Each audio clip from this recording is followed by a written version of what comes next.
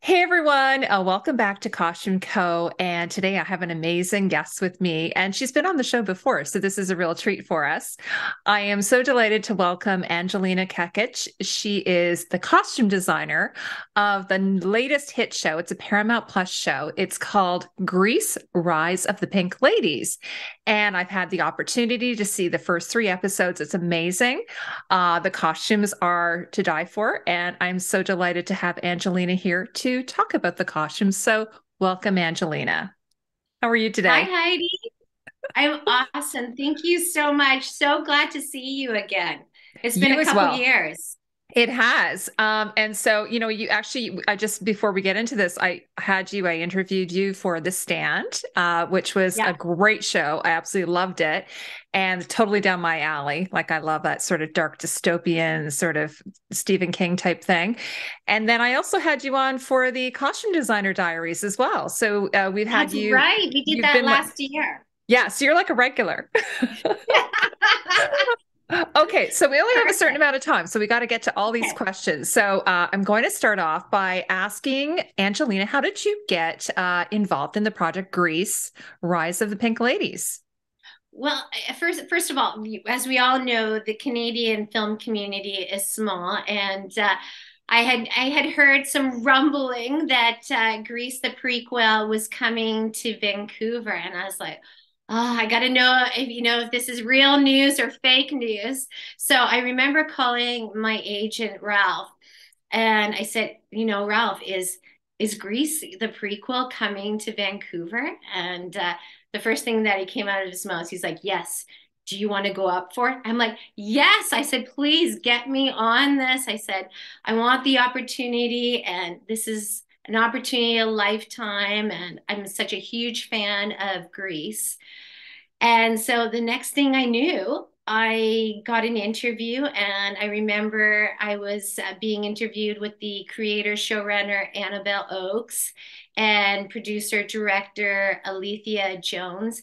And I remember just the passion they had for the project and how excited they were. And I remember just I felt excited to be with them in this interview and talk about the show and talk about the original piece. And then the next thing I knew, I did a presentation pitch and package to the studio, and after that they came back and approved me, and I came in to do the pilot and episode 2 and 3. And it was just, Heidi, for a costume designer to be part of something, in my personal opinion, it being a theater production, of course, the 1978 film production of it, to be part of this iconic piece of musical film, which has become a big part of pop culture, and of course an influence in today's fashion and for the last 4 decades. So for me it was such an honor to be part of this. I didn't mention this to you in our preamble, like in our previous discussion, but I Uh-huh. had a Grease club when I was little. Oh, really? When the movie came out, I was Uh-huh. 10, and we had, yeah, my girlfriends and I, we had in the summer, we had like an of a garage. So we'd have our clubs up there, and we had a Grease club. And I don't know what we did or anything, but we would like listen to the record, and we would sing, and we would dress up and everything. So yeah, absolutely. I love the original, but I also love this reincarnation of it as well. So, or prequel, I should say. So, okay, next question. So, what Mhm. type of research did you do to prepare for this series? And did you take some inspiration from the original 1978 movie or the musical that it was based upon? See, Heidi, for me, I basically, the moment that I got the job, I immersed myself in every way that you can imagine into the 50s. I started, looking at 1950s fashion magazines. Sears catalogs became my best friend. Home and Family magazines. I started purchasing original 1950s dress patterns for men, women, and children. I had an opportunity to look at original footage and photo albums, newspaper articles, visual, any type of visual reference that I could get to. And then, of course, it was important to look at, World War II post, and and look at the history of what happened after World War II. And so, again, I was looking at politics, business, clothing attire, music, the arts, anything I could get my hands on to really get a feel of who the people were after the war and what was happening. And of course, everything just kind of flourished afterwards. And people were excited about life again. And then the more I read, I started to learn that, the youth were the ones that all the advertisements were being targeted towards, right? They were the ones who had the money. And so, and that again, there was an influence of fashion and so on. So, that was really important for me to really have a good understanding historically to where we were in 1954, because, we look at today when we wear clothing, we see about, 10, 20, 30 different decades of clothing being mixed in, with contemporary clothes today. So it was important to see what we wanted to take from the late 40s into the early 50s and then combine it together. I also looked at a lot of Hollywood heartthrobs. I think I spent days, just days, looking at them. For example, James Dean, Marlon Brando, Marilyn Monroe, Sandra Dee, Grace Kelly.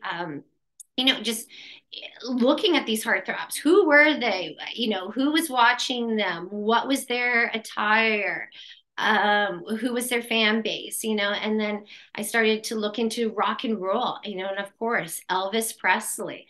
And I found some information that, Elvis was known for his white socks and his saddle shoes. And, I looked at Buddy Holly, and I looked at Bo Diddley, just all major influences at that time in the beginning of rock and roll. And another great thing is I started going on to Etsy, and we started finding yearbooks from the 50s. And so we started targeting it closer into like Southern California. And we found a bunch of 1954 yearbooks, and we purchased them and had them sent up to Vancouver. And it was amazing because we were able to go into these yearbooks and get and feel who each of these kids were back then, and then look at all the different cliques of students, and also all the informative, bits and pieces of writings that were, written to each other. I even found a love letter that was still inside the yearbook. So that really helped us bring the characters back, the characters alive from the 1950s. And then I started to watch documentaries on school dress codes, what was allowed, what was not allowed.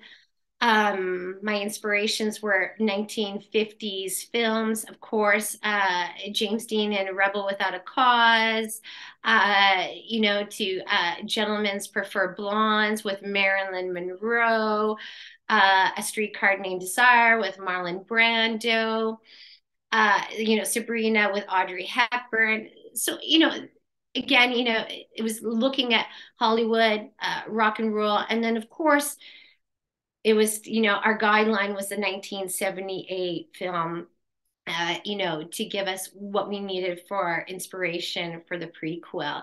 And I just remember I sat again for days And I would watch it over and over and over again. And then I would take screen grabs, write notes next to my screen grabs, just, particular small details in the costumes and stuff that, we wanted to make sure that we paid an ode to in the prequel as well.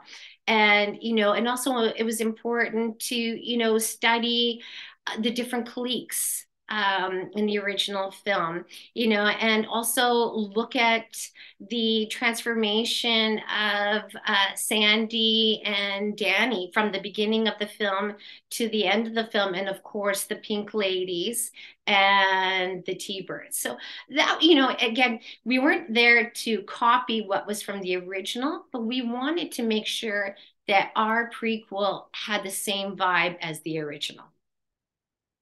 Yeah. Well, I think that's well, you've really like a lot of research went into that. That sounds like, A I lot. mean, in a way though, it sounds like a blast. Like that sounds like it would be so fun. I love the thing about the yearbooks, like getting those from Etsy. I never would have even have thought that. Like you came up with that brainchild to look for yearbooks.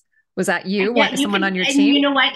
It wasn't me. It was one of the people on our team who was helping with all the research. We had Mhm. probably at the beginning, there was about 8 of us just working on the research and bringing different things to the group. And I remember one of the girls came into my office and she goes, Angelina, I found it. And I said, what did you find? And she goes, I found 1954 yearbooks. And the light just went on and we were like, yes, let's order these right away. And also we spent a lot of time going to the rental houses and, looking at different costumes, vintage pieces, and studying the costumes and the way that they were built and so forth.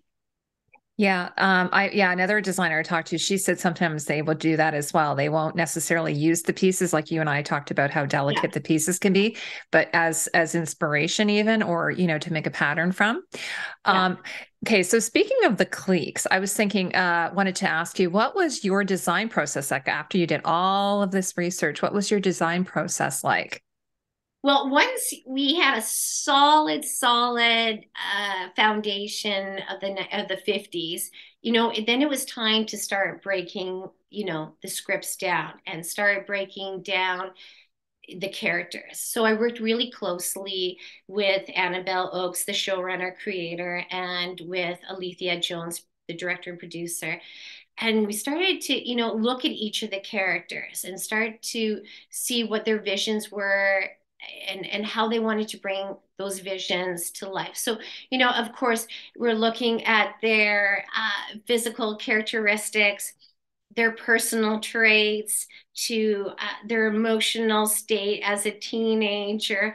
And then, of course, the most important thing was looking at their journey within Rydell High, where they started on day one of school. And of course, where did they end by the last day of school at Rydell Hall? And of course, we also, dove into their families, their life outside of school. A lot of the research that I did was, school was as important as the weekend. What you did in school and what you did on the weekend were equally important for the youth. So, it was important to, start from there. And then from there, we started to create mood boards for all of our cast and the different cliques at Rydell High. And then from there, we started to do renderings and we started to look at fabric samples.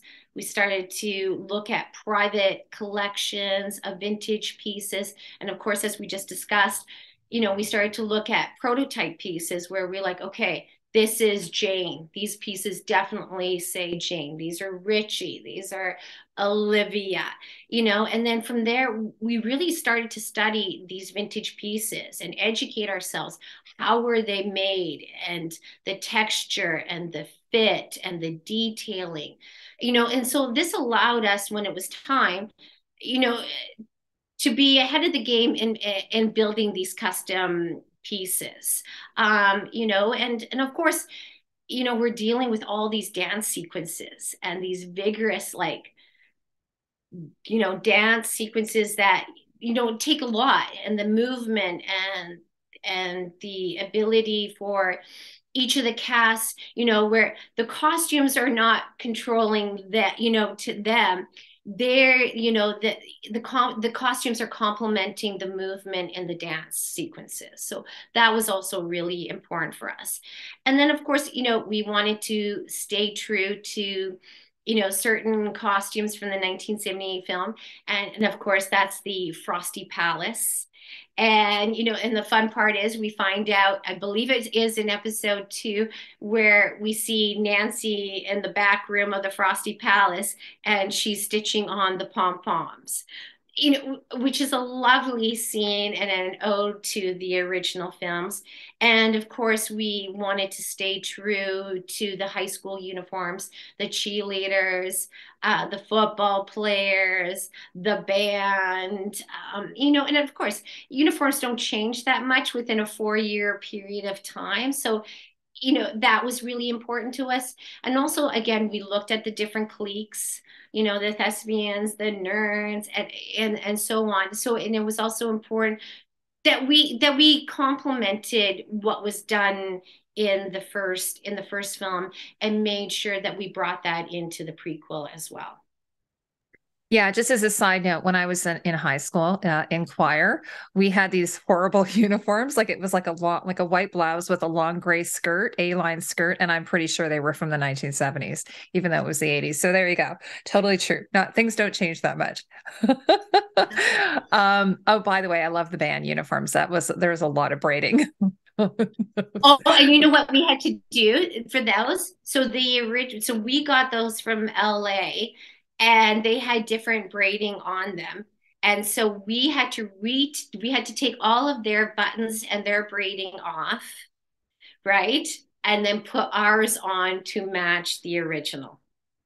Oh wow, that's a lot of work. Well, and Yeah. yeah, and then of course, you have to mark like where did we do all the changes so then it can get changed back after, right?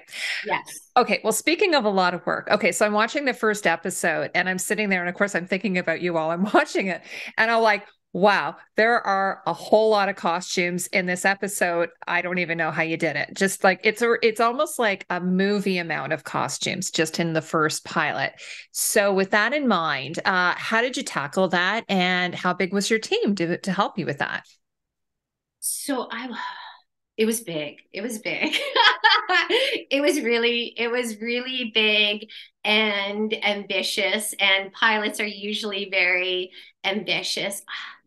I would say we probably had about 56 cast members, and we had all the different dance sequences. I believe for sure we had the 3 major dance sequences in the pilot. And then we had all of our background, the high school kids and all of the townspeople. And we probably averaged out between 5 to 8 costume changes per cast member.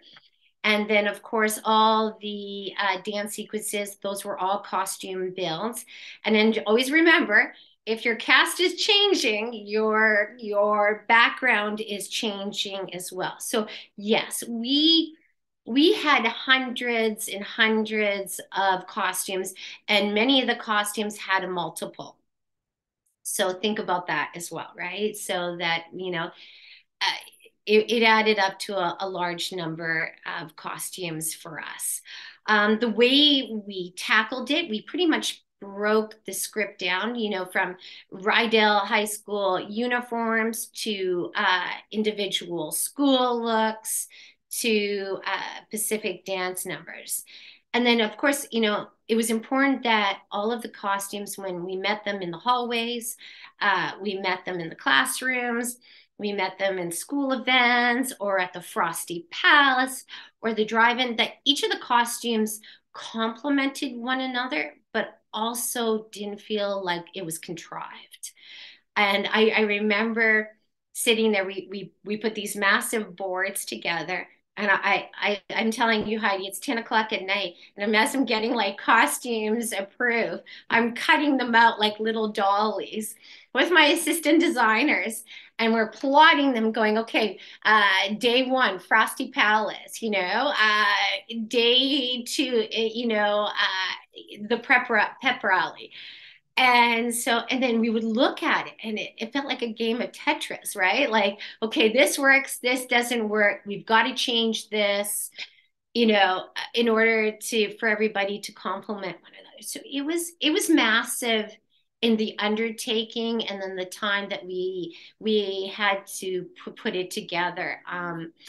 Oh God, and the team was huge. The team was huge. We had four assistant costume designers. My first assistant costume designer, Jada Hay, she was in charge of all of the main cast, and her responsibility was also to oversee the other three assistant costume designers. We had a costume designer who just dealt with all of the background. She had her own warehouse and did fittings 24/7, and would send photos over to us, and we would send photos to her, and then we would make sure that we were complimenting each other. If the main cast was wearing something particular, we made sure that our background was not wearing that as well. Also, we had someone who took care of just all the dance sequences for each of the episodes. That was their responsibility. We also had someone who just dealt with all the specialty costumes. You'll see in the pilot, you have the mascots, right? Again, you think about mascots. In those ones, we built all of those costumes, and it was important that we stayed true to that, as well as informing and building these homemade like mascots that felt real to the 1950s. And then this didn't include all of our contractors who worked with us. So I would say by the time as we were moving into the episodes, we were over 60 people in the shop.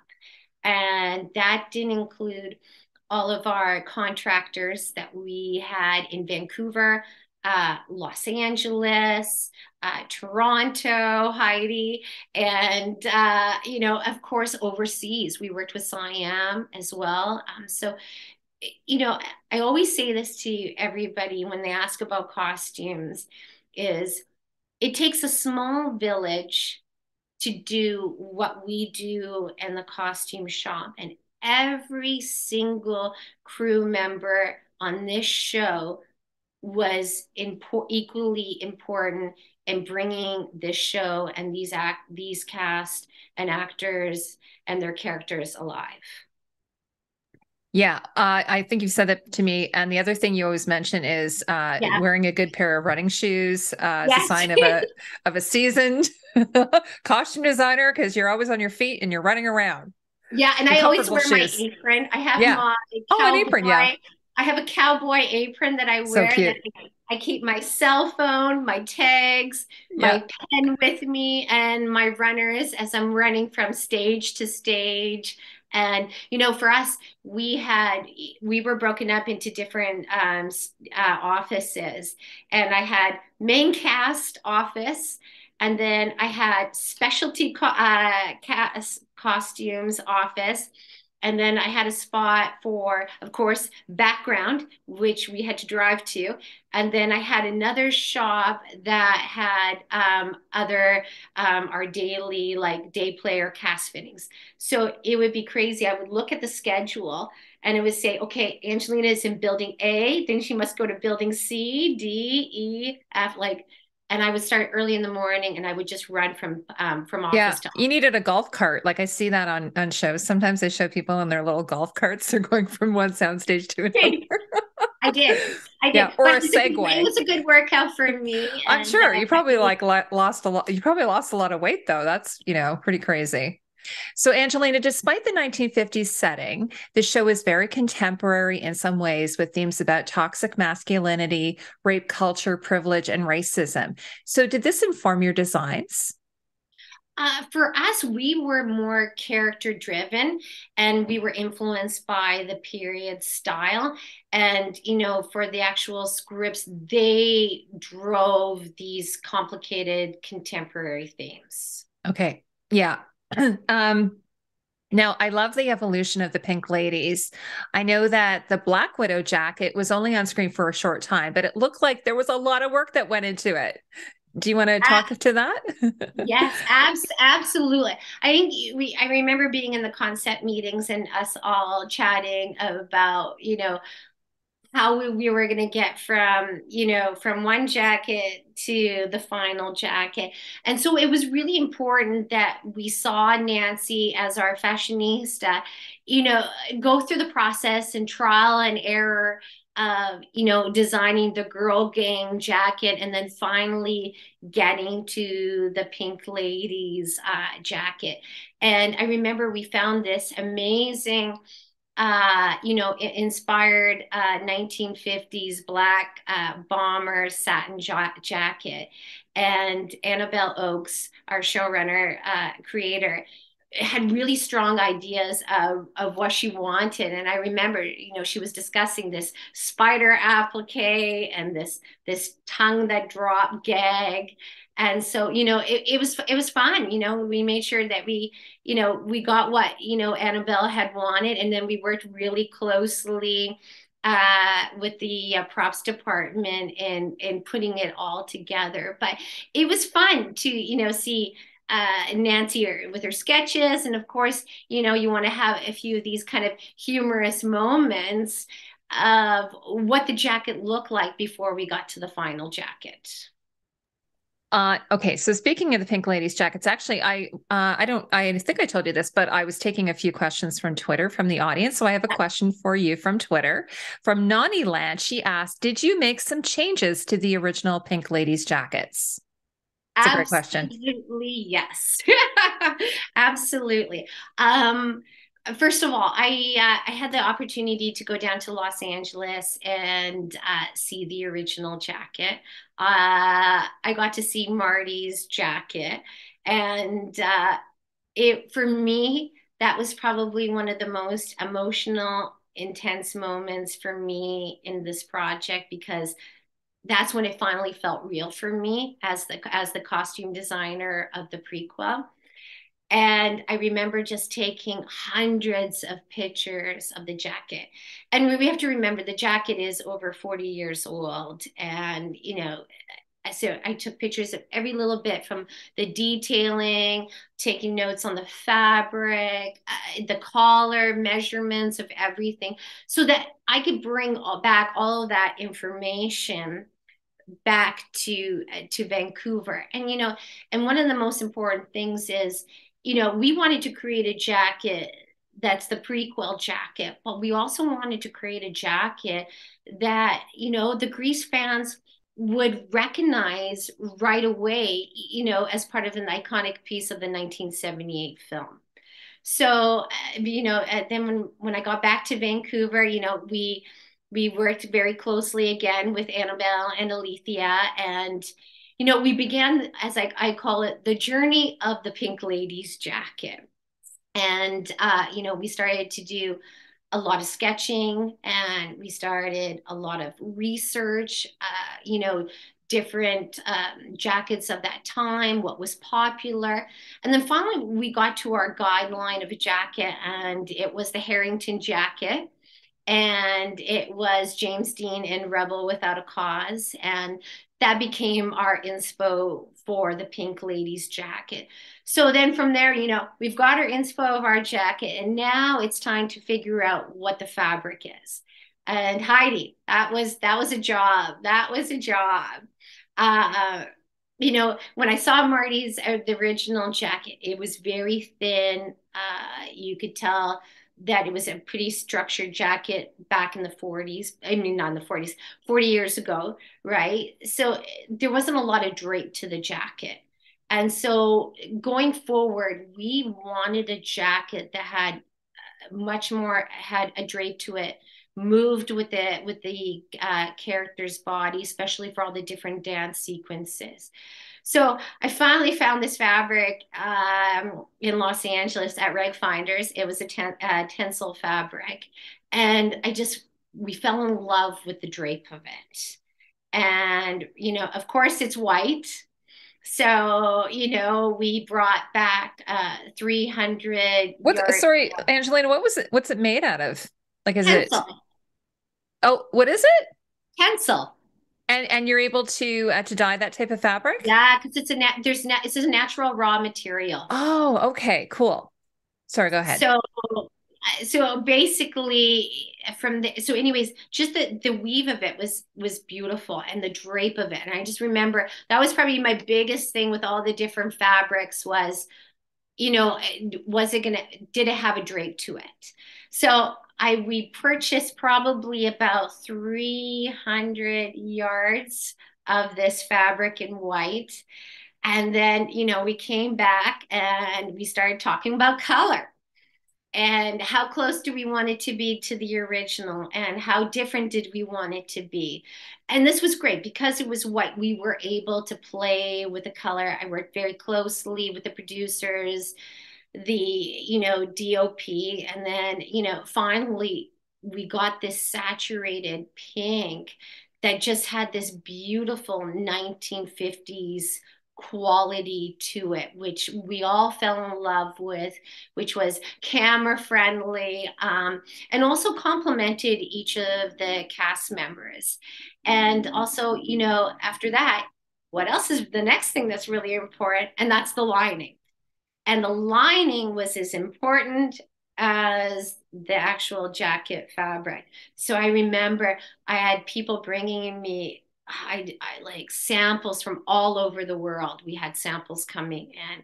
And finally I found this lining that had a two-way stretch in Italy. And I call it the poppy pink. And it was amazing. But it had structure to it, and was what we needed in order to take the drapery fabric that we had gotten. It complemented one another together. So it gave the Pink Lady's jacket structure. It gave the ability for the cast to move and dance in it, but also gave this lovely silhouette to each of our cast members. And also, it was really important when we were creating this jacket that it again, unrestricted movement to it, but also that it complemented each of the cast members. And for us, that's really important, right? It can't just look good on one person and not in the rest of the girl gang. So it was important that we met that need for each of them. And then from there, we started to tailor each of the jackets to our cast members. And I remember when we finally finished and everybody gave the thumbs up, again, just, looking at the collar, how much of a flip did we want to the collar? Do you know what I mean? How much of the lining did we want to see when the jacket opened? These were all small details that were important to us, right? And the accessories on the sides of the jacket to bring in cinch in the waist. And I remember when we finally, we tailored each of the jackets to the four Pink Ladies, and they each came in. All four of them, became so emotional. Each of them had an emotional moment because at that time, just like for me, when I was in LA seeing the original jacket, that was my moment. This was their moment. And this is when they finally realized the real deal, and I'm a Pink Lady. So for me, it's a memory that I will never forget. So Jane Facciano, I think I'm saying it Yeah. correctly, the big sister of Frenchie is, she's sort of your typical girl next door. Actually, I was laughing because when I was watching the show, it's like my classes are kind of like hers a little bit. I was just looking at you in time. Yeah, it's like, I'm oh, like, they're a little bit, they're tortoise shell and there's a little bit of a bat wing, but she's going through some struggles. So how did you approach her costume? well. First of all, we know through the beginning that her father is Italian, mom is Puerto Rican. We know she's not afraid to like school. She's an overachiever. She's smart. We also know that she's a very healthy young lady entering adulthood, as we see in the beginning of the drive-in scene with Buddy. So, you know, these are all big factors that play in the role of the struggles that Jane has through season one. So again, Jane is probably one of our most methodical, conservative in her style of dress. She stays within the bounds of conservative 1950s attire. For example, for first day of school, we see her, and I call this my Jane political look. When she comes up to the front of the school, she's wearing this red and white and blue blouse, and she's wearing a navy blue full circle skirt. And of course, she's got Buddy's Letterman jacket on top of it. And of course, that was a huge thing. You're wearing your boyfriend, that meant you were going study. I also learned, as a side note, is if you wore a pin, depending if it was on the left side or the right side, it said if you were a virgin or not. Oh, wow. Yes. Because I've heard the expression where they're pinned. So I wonder if Yes. that's what that means. Because I I think, remember going to yeah. study get or pinned. Maybe that was from Happy Days. I heard that. Yeah, I'm not sure, but I Hmm. remember reading an article about that, if it would depend. But anyways, so we've got Jane wearing Buddy's jacket, and then again, when you see her, she's just this amazing pop of red and white and blue, and it's awesome. And then the next time that we see her, uh, we have the performance of I Want More, which was a fabulous piece that Marissa did. And it was really important because she's in the hallways. We wanted her to pop. So we picked this very conservative, bright red, again, staying on that political spot, because of course she's running for council, red vintage sweater, and we built a full circle skirt. And again, the skirt was really important for the movement of the dance sequence, and that the costume moved with her instead of her moving the costume, to give that dramatic feel in the hallways for that scene. And then an important costume for Jane is the TV debate look, which I call Jane's mature scholar look. And of course, we compose it with a classic 1950s crisp white blouse, and she's got her trusty tweed vest. And her, Annabelle was like, we got to have a crisscross bow. So, we added the crisscross bow, just to give her more of that little, up, tighter feel to it. And, I think, overall, it was really important that we build a closet for Jane. And I think we did a really great job in building this closet for Jane that met, as we know, teenagers have many different moods. And I think we definitely built her a closet to meet all the different moods that Jane had throughout the season.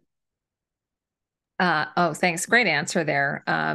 So the next character, Olivia, her character, for me at any rate, feels sort of like going back to the 80s Grease movie, sort of like a combination of Betty Rizzo and Marty from the 1978 movie. So did you look to those characters when designing her costume?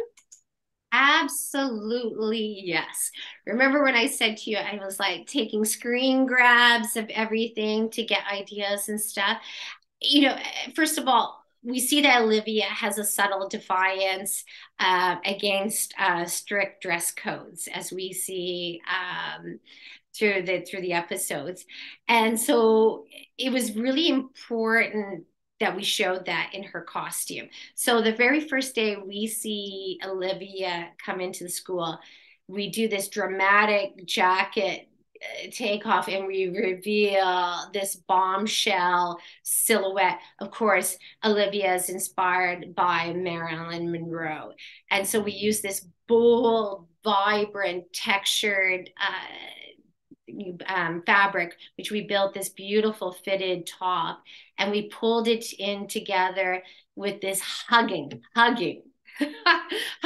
pencil skirt that we built for her. And then we, again, it was important to add a little bit of pop. So we built this thin canary yellow belt to go with it. And of course, the black kitten heels. And then our ode to Marty and Rizzo was Olivia rocks the iconic scarf. And and again, back then there was dress codes, right? You had to have a certain amount of your arm covered. Hems had to be a certain length below the knee. You weren't allowed to wear things that were too form fitting to the body that accentuated certain body parts that might get the boys crazy, right? So she definitely used her what do you call it, her body in a good way to show off her the qualities, her assets. So definitely that was the way we went with Olivia. Yeah, and I didn't have this in the question, but you must have had to, like, I mean, for the non-dancing scenes, you must have had to wear some kind of understructure under like those types of costumes just to keep everything sort of. Did you have to do that? Yes, Or okay, yeah. yeah, we did. And then the other thing is too, each of these characters had these major dance moves. So again, we were looking for anything that had a two-way or a four-way stretch. So, of course, we're looking for fabric for Olivia because she's doing, dancing on top of the bed. She's doing the home economic where she's dancing throughout the whole home economic classroom. So again, we're trying to get this 1950s feel, but we're searching modern fabrics that can cater to the vigorous dance moves. Sorry. I had myself on mute there. So Nancy, of course, I love her because she's an aspiring fashion designer. Actually, like in the first episode, I heard her say like Balenciaga. She mentions it in the pilot. I'm like, oh my God. And then she talks about that she wants to attend Trappenhagen or Traphagen School of Fashion in New York, where a lot of famous fashion designers attended. So did you look to the couture designers of the day? I know you mentioned, like quite a bit already for your inspiration for some of her more experimental outfits. And then I also have a question from Twitter or a comment from Marlene who says, I have been admiring Nancy's skirts as being some serious whimsy with the lobster and all. And I know you touched on the lobster with me the other day. Yes. So that's sort of a two-part question for you. Okay. If I miss something, Heidi, you got to make sure that I answer. Yeah. So couture inspiration and then the lobster.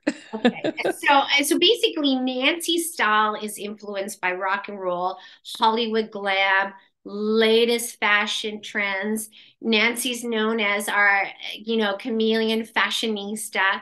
And she embraces at that time the cinch and flare, rock and roll silhouette, and she manipulates it to express her own fashion style. And so, we were definitely inspired by Elsa Schiaparelli. I can never say it. This is so bad. Balenciaga. If I said it right, Heidi. I think you got it right, Balenciaga. I was telling you the other day, I actually did a video on how I butcher French fashion names. So Schiaparelli, Elsa Schiaparelli. I always get that one wrong. Okay, yeah. And Balenciaga, and of course Christian Dior. So, we look at Nancy's first costume that she wears for her first day of school, and we built this beautiful beautiful, vibrant, colorful, green full circle skirt.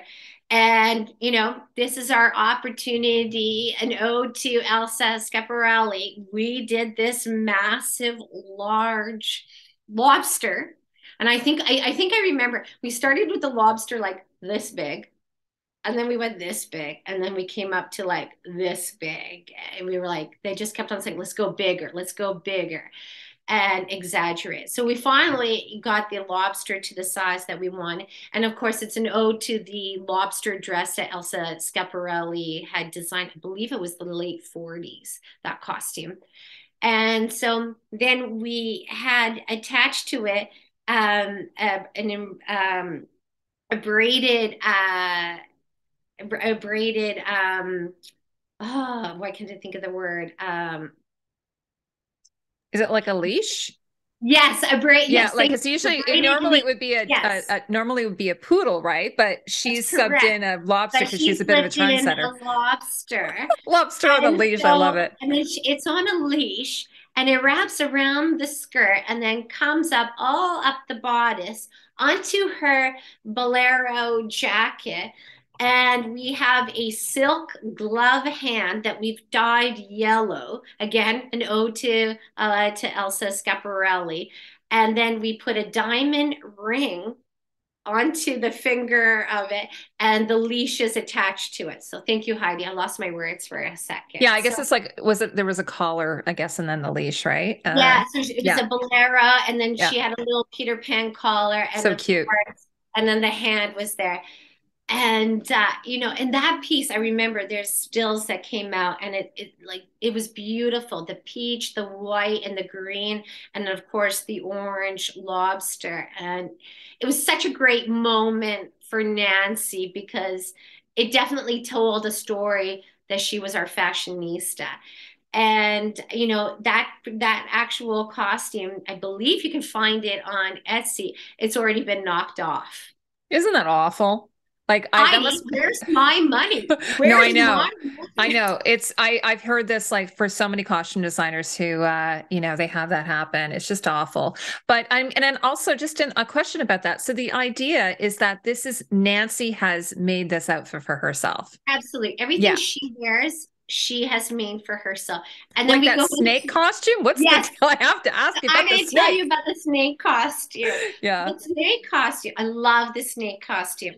When Annabelle told me Bad Nancy was coming to town, I was like, great. Where do you see Bad Nancy? And so then I was like, okay, we got to do it. So we designed with Ocean Drive leather a black haute couture two-piece tight fitting, hugging fitting leather suit, of course, inspired by Christian Dior.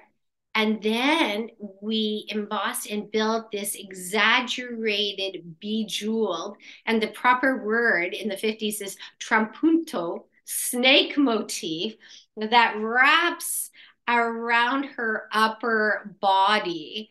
And then we finish it with a vintage sequins beret. And I found in England these 1940s inspired kitten heels. And I just remember when we did this fitting, I remember Trisha saying, "Oh my God, I feel so badass in this." She was just Yeah. like, "This is incredible," and it was so beautiful. The costume, and again, it was, inspired by Christian Dior. Her pep rally costume that she wears is, it's all about uh, everybody's school spirit for Rydell High.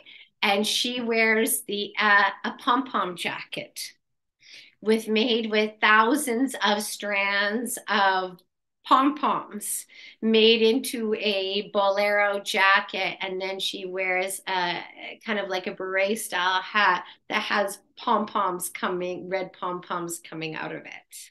Yeah, So she's definitely experimenting, right? She's trying out all these different techniques and is she's drawing from all these different sources. I'm sure, like, if she was like me when I was a kid, I had Vogue magazines. I was like looking through Vogue magazines. She's probably, trying to find her groove. Absolutely, just like the other three are, right? They all are, again, trying to figure out who they are. And of course, that also is represented in their attire, their clothing that each of them wears. So just a few more questions. So the next one is we have to talk about it. Tell me about the T-Birds costumes. Their jackets, they look kind of like they're out of the 1978 movie, are they? Or are they a revisionist version of them as well? Absolutely, yes, Heidi. This was really important. So the jacket is known as the Perfecto jacket. It has been, as we all know, costume history around for decades. James Dean, Marlon Brando, of course, Danny Zuko, the Fonz, all wearing this greaser subculture look. So it was important that, again, just like the Pink Ladies Sorry, jacket, Angelina, what's the name of the jacket? I didn't catch that. the Perfecto. The Perfecto. Okay. So Yeah. that a brand No, back in the 50s? that was the name of the jacket. The name of the jacket. Okay. Okay, go ahead. Sorry. And so then we want, again, like the Pink Ladies jacket, we wanted to stay with that look again because, it's something that the Grease fans can identify right away as an iconic piece. And why would we reinvent the wheel? Correct? So, again, we were playing around with what we could find. And I remember, Heidi, I had probably found I'm going to say between about 30, 50 jackets. And I would like to tell you, I found it in Toronto in a basement with my headlight on. This vintage Was it leather. in Kensington Market? No, Okay. no. It Are you was allowed in to a tell me? private. No, I can't. But it was in a Okay. private collection. Okay. Well, And I had my headlight lamp because on. it was dark. Was You're in a dark. basement. Okay, so that's another thing. If someone says costumes are glamorous job, it's not. I like every rental house, every boutique, every private basement I went into, I wore a headlamp and I had my wet wipes. But the first thing is I found this jacket. And I remember it was like the gods were singing around me. And I was like, this is the jacket.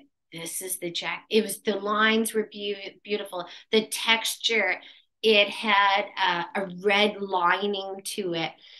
And just the silhouette, everything about it was perfect. And I remember when I came in to show my pieces that were going to be my prototypes for the show, I was like, okay, do I go in with more than one leather jacket? Or do I just, and I said, no, I'm going in with one. I'm going to pitch this jacket. The worst thing that they all can say to me is no. And I just remembered, I'm like, I'm doing it. So I brought the jacket in and of course I gave my spiel on the jacket and everybody fell in love with it.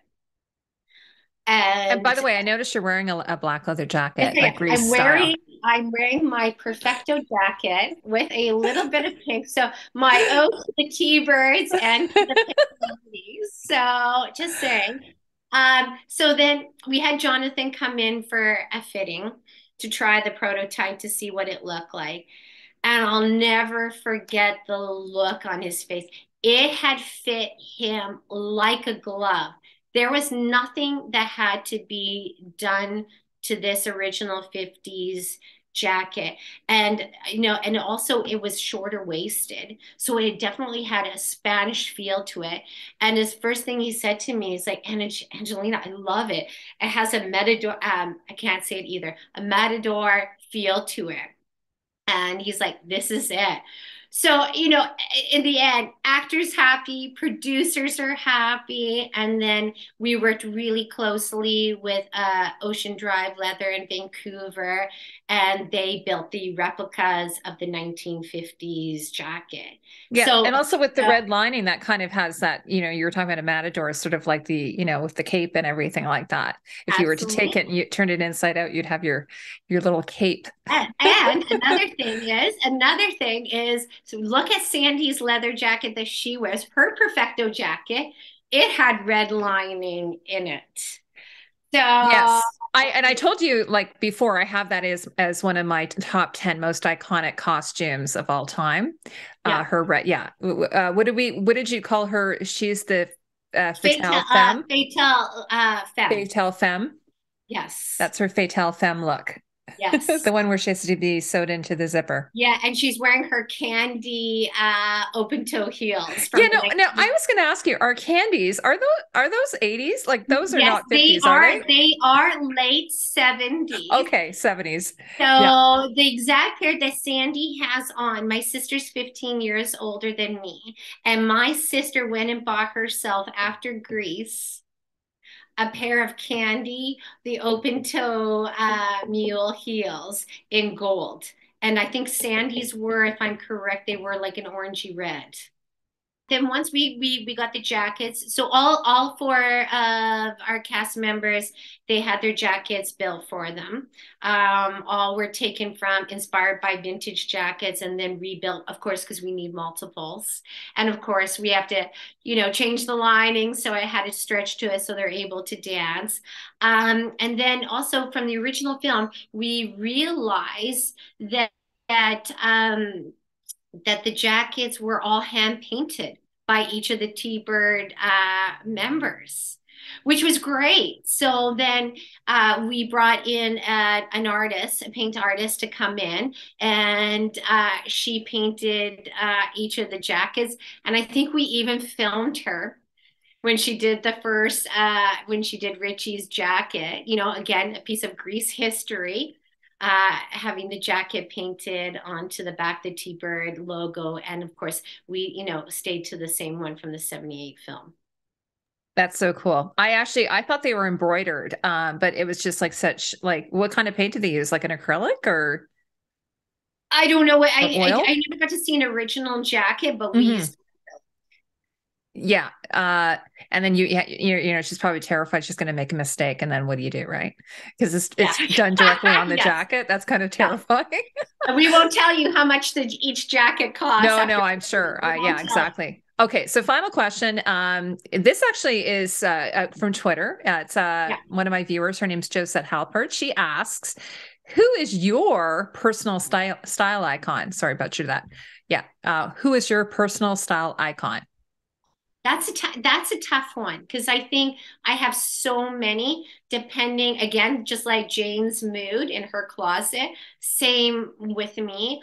I think to look at Greece, I'm gonna say for Greece, it 100% was Albert Walski, the original costume designer, the renowned costume designer uh, who designed the film. He is absolutely brilliant. I read a bunch of articles. I wish now, when I look back at it, that I had gotten his phone number so I could have talked to him. Going back now, I wish I had been able to do that.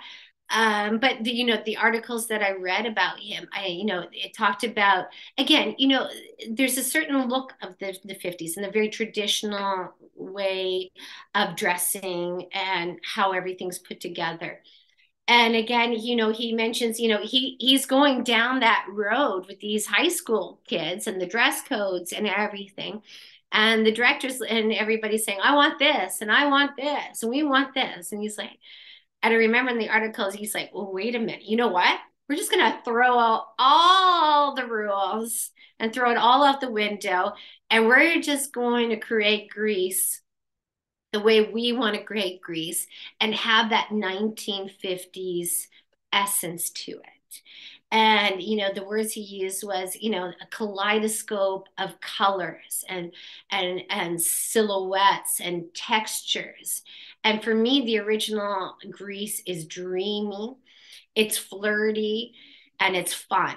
And so for me, as a costume designer and such big shoes to follow into, um, I wanted to make sure that that we kept on that same path as Albert did. So again, for us, there was certain, we put a 21st century twist to it. Again, using modern fabrics that are inspired by the 1950s, mixing replica 1950s garments with builds, or mixing true like vintage pieces that we found with pieces that we were building. We stayed away from the constrictive bullet proof bras that the girls wore, because, again, we wanted to give it that newer feel to it, right?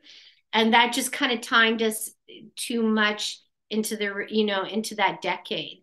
And again, it was, just tailoring the silhouettes just a little bit differently, and the appliques, and also, mixing different patterns together, and having fun with the undergarments. When you watch the girls dancing in the home ec class, right?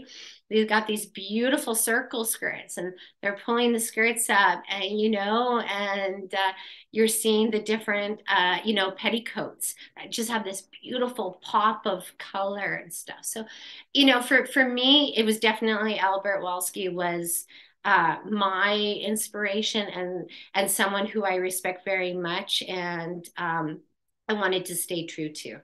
The other article I read about Albert was Sandy's costume that she wears at the end. Mm-hmm. He talked about the whole carnival scene, how he wanted everybody around them to be in bright, poppy, vibrant colors, and that he wanted these two to be two dark silhouettes so that they really popped in that scene. And of course, her Fatale Femme look that she wears, those pants he found they were vintage. They were high-waisted, hugging pants. The zipper was broken on them. She wasn't allowed to eat or drink in the mornings. Oh my And Lord. Can you imagine? he was so scared to pull the zipper out that the garment would disintegrate, be destroyed. So they sewed her every morning into that costume, and then she'd be able to eat afterwards and then go back into the costume again. And that whole continuity of scenes was shot over a week. And I'm like, brilliant. Like, think Yeah. about that now. You've got one costume, and you got to make sure that that costume is going to make it for a whole week on set, and you're dealing, with environment, Oh, and just they everything must have been sweating. I think around. they were sweating. I read like he actually did one of those Vanity Fair, break down a scene. I Uh-huh. don't know if you saw that. So I think he was talking about how much they were sweating as well, which of course, like they probably during the "You're the One That I Want" scene, Okay, um, yeah. in the Shake Shack, that was my favorite scene of the movie. I love that movie part. But anyway, well, Angelina, thank you so much for taking the time to spend with me. And it's always so much fun talking to you. I just love it. And I can't wait to hear and see what you're doing in your next project. Do you have anything lined up right now that you want to There's a plug few or? things that I'm working towards. So as soon as, Heidi, I can talk about it, you will Okay. definitely be on my list. But no, thank you. I always enjoy our chats, and the love and passion I have for costumes and storytelling, and being able to share that with you is amazing. Oh, thank you so much. So we'll have to have you back then once because you kind of gave me a little bit of a hint about this one, and I kind of like was like stalking you a little bit online, and I feel so privileged that you're my friend, and that you came and talked to me about this, and you give me so much information, which I love because I have some other people that I interview. Sometimes they hold back everything, and I'm like, I want to know more. So I really appreciate it. Oh, you're welcome. Thank you. Okay. Well, anyway, so for anyone who's watching this, I really appreciate you taking the time. And as always, and check back on my channel next time. You can check out the links in the bottom of the description. I'll have Angelina's links there for her Instagram and for her website. So thanks, everyone. Have a great day. Take care.